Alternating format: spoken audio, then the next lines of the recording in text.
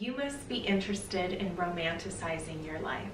Well, let me tell you that you've come to the right place, because that is what my channel is all about. And I would consider myself an expert in this area. So sit back, take out your pen and paper, because we are going to talk all about this today.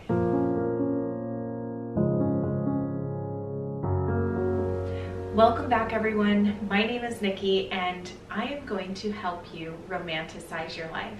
This is something that I just have made such a point to do in my life. And while this is the term that a lot of people are calling it, it's really just about making the everyday beautiful, which is my little catchphrase here on my channel.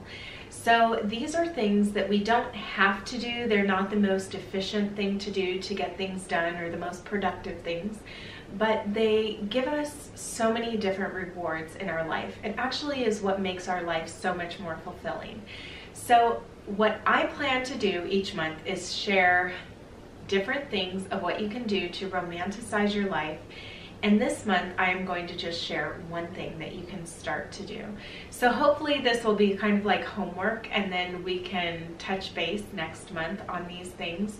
Or I might share something throughout the month of what I'm doing and what I did. But first and foremost, I'm just going to get to the point. Today, the homework that I have for you is to write a heartfelt letter. Do you know what this does to somebody in your life? I think that so many times we put something like this off until it's too late. We want to share these beautiful words and these beautiful feelings that we have pent up inside towards these people in our life, be it on their birthday, on Valentine's Day, or maybe at Christmas time, or just a special occasion, or even more often than not, we wait until someone's gone, and then we want to share these words with other people, and we never even shared these words with the people that matter most to us in our life. So when it comes to romanticizing your life, I'm not just talking about a romantic gathering that you may have with an individual, or just your significant other. I'm talking about those things that you do on a day-to-day basis that would help you enjoy your life more, help other people enjoy their life more. It's what makes you so much more memorable. Let's write a heartfelt letter to those that we love in our life.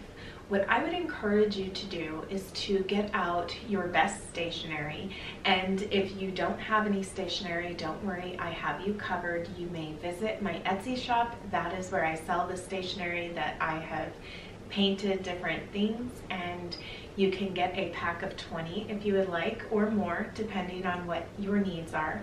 But I would encourage you to get out 12 different sets, 12 different envelopes, and just write the name of the person that you plan on writing each month. That way you are already set to go for the year, and then of course you will be sitting down and you can write that very first heartfelt letter to somebody. It's just too often that we will quickly send a text, or we send an email to somebody. This is most often what we think of when doing this, when we want to tell somebody how we feel about them. But I think that it's so much nicer when we can put our thoughts on paper. We can have something delivered to somebody concrete and tangible, and that they would get to enjoy, and it's something so unexpected. And I understand that this can be really hard for us to do because we're just not used to doing that. Now, for those of you who do this, please let me know in the comments below and share with others how this has helped you, how this has changed your life. I remember reading about this in a book called Don't Sweat the Small Stuff, and this was one of the things that was suggested that you do, is to write a heartfelt letter to somebody.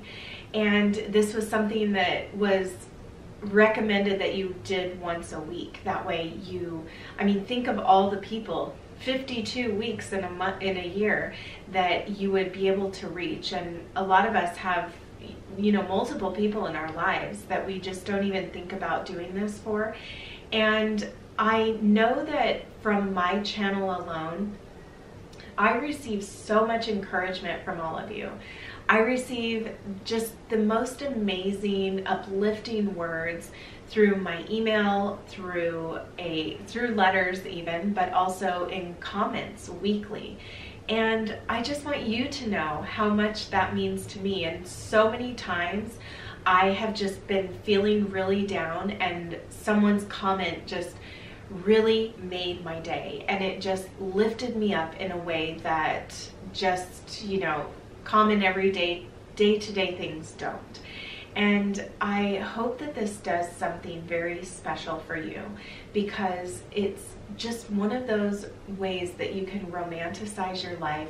You can slow down a bit more and just put pen to paper and tell somebody what they mean to you, how much you love them, how much they, you know, have made a difference in your life, whatever the case may be. Do this and it will come back to you in so many different ways. And I don't mean by somebody writing to you, although that is a wonderful benefit, but just in other ways, just in you having that gratitude for those people in your life. And I have to say, on a personal note, that this past year, not last year, but the year before, I wrote to a family member of mine that I had been out of touch with for some time. And it reignited a relationship, and it has become the highlight of my year this past year. I really enjoyed the friendship that it fostered, and it wasn't to say that that's how we communicated from then on out, but starting it in that way really did help things. And I am just so happy with where it took my life today. So there are so many different benefits. Let me know yours in the comments below if this is something that you did, or if this is something that you continue to do. And like I said, I hope that this really improves your life and helps to romanticize your life. So you can look forward to me sharing 2 new things next month.